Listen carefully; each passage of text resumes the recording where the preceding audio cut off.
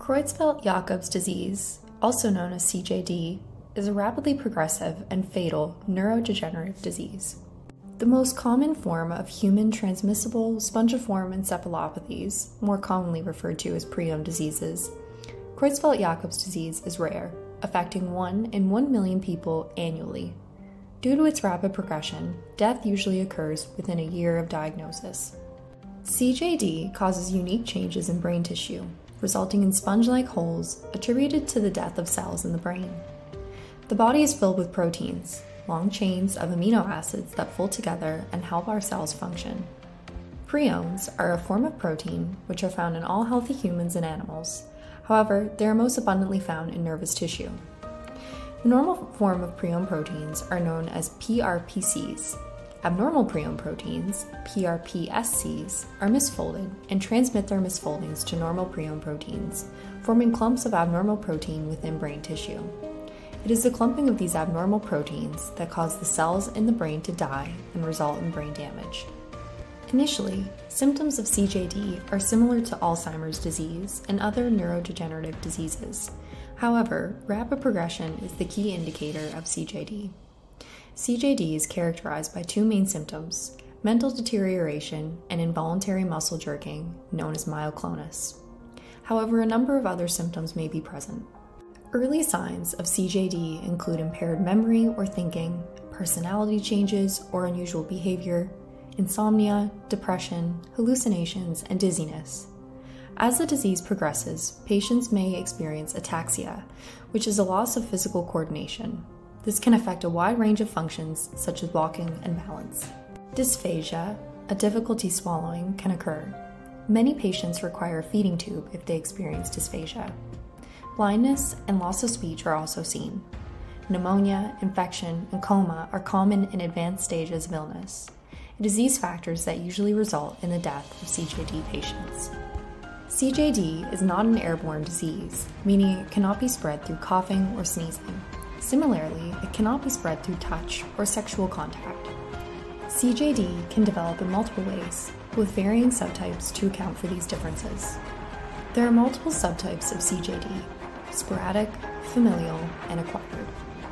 Sporadic CJD is the most common, accounting for 90% of all cases. It is the most aggressive form of CJD and has a mean onset of 60 to 65 years of age. There is no known cause of sporadic CJD. Familial CJD accounts for 5 to 10% of all cases. It is hereditary and is autosomal dominant, meaning only one copy of the mutated gene is required to develop the disease. The presence of a mutated prion protein gene disrupts the formation of normal prion proteins and can produce abnormal prion misfoldings in brain tissue. Familial CJD typically develops at a younger age, appearing as early as 20 to 40 years of age. However, the duration of illness is usually longer than seen with sporadic subtypes. Iatrogenic CJD is a form of acquired CJD, accounting for fewer than 1% of cases. Iatrogenic CJD can be transmitted through exposure to infected medical equipment or brain tissue. Numerous safety protocols are in place to prevent the transmission of iatrogenic CJD, such as destroying surgical equipment that may have had contact with CJD-infected tissues. Due to these precautions, iatrogenic CJD has become quite rare. Variant CJD is also increasingly rare, accounting for fewer than 1% of cases. It is acquired through the consumption of cattle meat, which has been affected by a similar disease, bovine spongiform encephalopathy, commonly referred to as mad cow disease. After foodborne exposure, the disease can have an incubation period of up to 10 years, meaning it may take years after an exposure to show symptoms of the disease. CJD can only be definitively diagnosed by biopsy or by autopsy after the patient has died.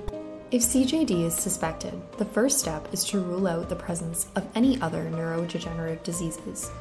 Various neuroimaging techniques are used to identify CJD, such as electroencephalogram, EEG, and magnetic resonance imaging, MRI. Cerebrospinal fluid, CSF, testing is currently the most effective form of diagnosis. The presence of 14-3-3 proteins or mutated prion proteins in the CSF often results in a CJD diagnosis. Unfortunately, CJD is always fatal. There is no cure for the disease, but patients are treated with medications to ease symptoms. Pain medications are often administered, as well as anticonvulsants and muscle relaxers to manage muscle jerks. In advanced stages of the disease, patients typically receive intravenous fluid and are tube-fed, as the severity of their symptoms makes it difficult, if not impossible, to feed themselves. Patients are made as comfortable as possible for the duration of their illness. There is promising research occurring that suggests treatment and possibly a cure for CJD may someday be possible. Scientists in the United Kingdom have developed an antibody that has the potential to target abnormal proteins and slow the progression of disease. Although, in its very early stages, this is a promising step towards a future where Creutzfeldt-Jakob's disease is not the end for patients and their loved ones. The following resources are available if you or a loved one need further information, support, or guidance regarding Creutzfeldt-Jakob's disease.